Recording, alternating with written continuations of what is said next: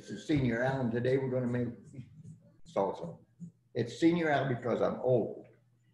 And the salsa, it's Gringo Salsa because gringos need salsa too. So you'll need all the ingredients shown here. You'll need tomatoes, sea salt, cilantro, red onion, a couple kinds of peppers, and minced garlic, and chips. So we'll start. And you have to use a food processor, not a blender. So the first thing we do is take the cilantro, like a whole bunch, and I usually cut it off right at the line there, and make sure any bad leaves, you pick them out. Put them in the blender, a whole bunch. Or in the blender, I call it. In the food processor, be correct.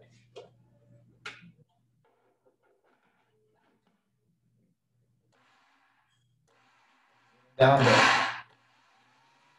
You could use a knife, but this is like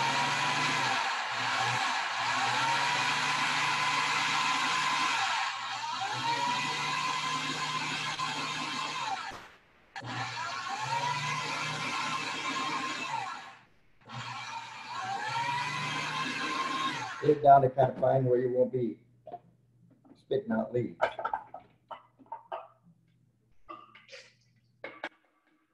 That's why you keep it dry. You start that first so you can get them out without being damp. Okay.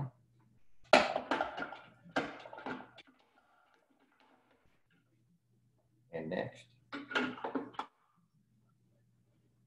we'll use a red onion. I call them red, but I guess some people call them purple.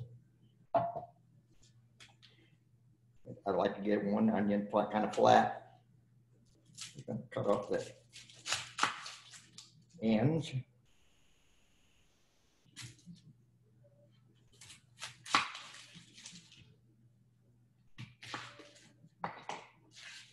And peel off the outside.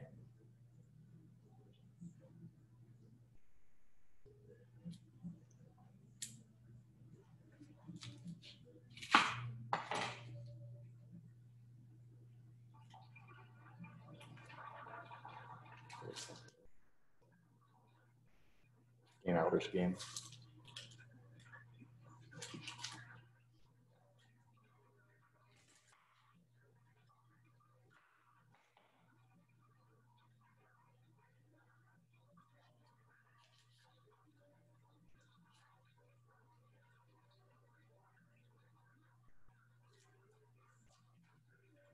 You make Gringo salsa because there's a lot of Mexican salsas, but we got Gringo style. Make it as hot as you like, or as not, either way. Takes about 15 minutes to make it. And I use canned tomatoes because good tomatoes are hard to find.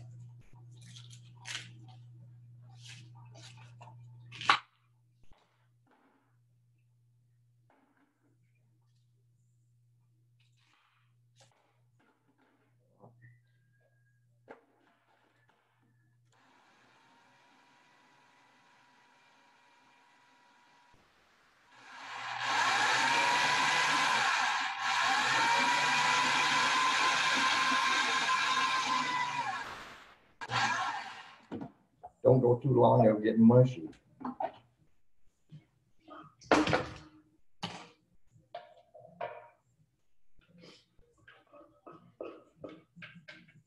Okay.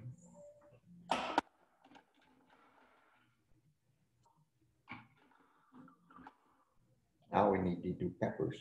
So today I'm using 3 jalapenos and 3 serranos. Kind of use what you like, I guess.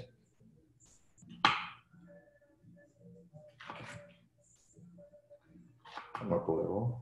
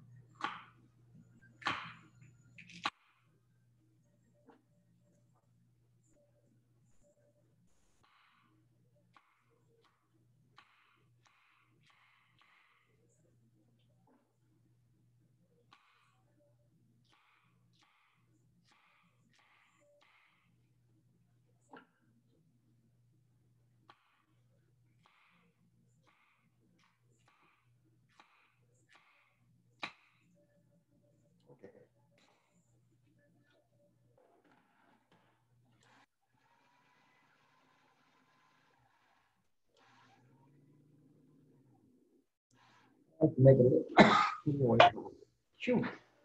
I might make it a little chunky.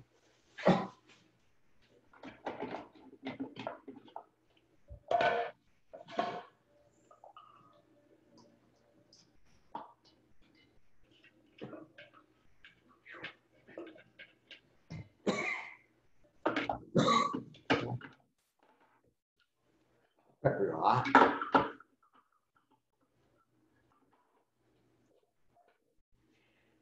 Well, canned tomatoes. It's hard to get a good tomato.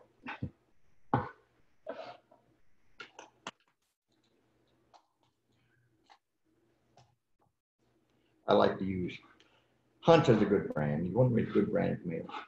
So it's whole tomatoes.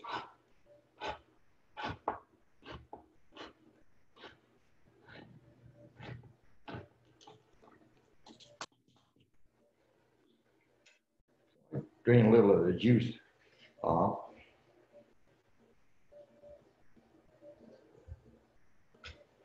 Put them in the blender, in the processor for a little breakdown.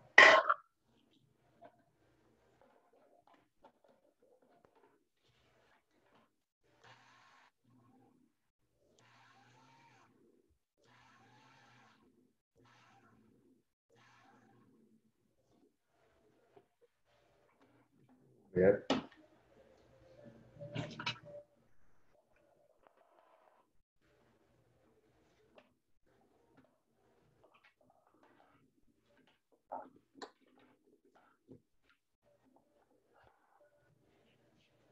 Get a crushed tomato.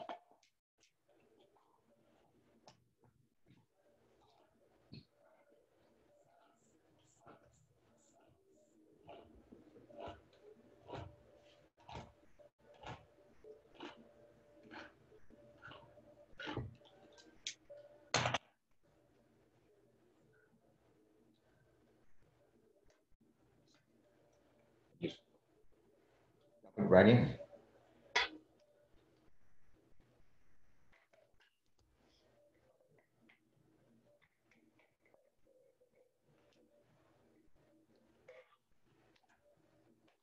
A little stir.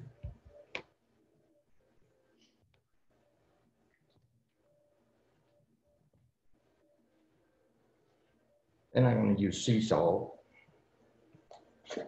And I need a teaspoon. Call in one of my assistants here. I mean, just a little teaspoon. Oh, sure, gonna make it.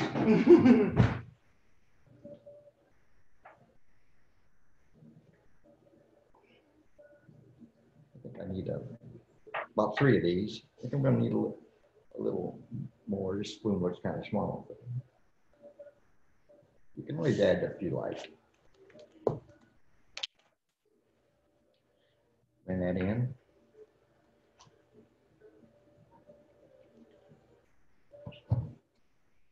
And I got minced garlic already ready to go.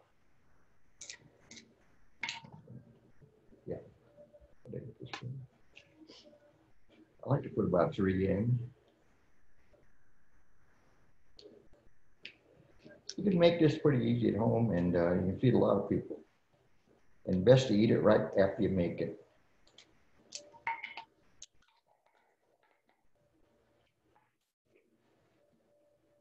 Good.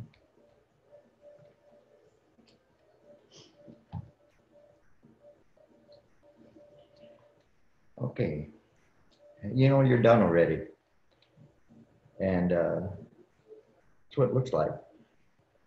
And you know it's best to eat it right away, like I said. And you don't have to refrigerate it the first day, but it's just good to eat up when it's just fresh made.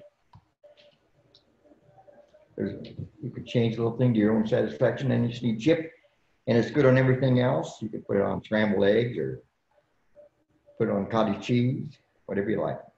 That's it. Thank you. Okay, where's my cleanup girl? That would be me. Oh, okay. Did we cut?